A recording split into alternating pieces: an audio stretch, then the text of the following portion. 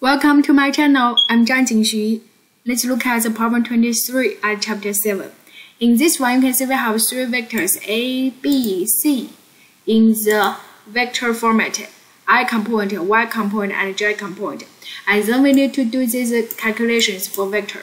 There we can see normally when we do calculation for vectors, we do the add or subtract first, and then do the dot later, right? This is two steps. So first step we do the add together. So it's very easy. Just add X component together, Y component together, the Z component together, and then you get it there.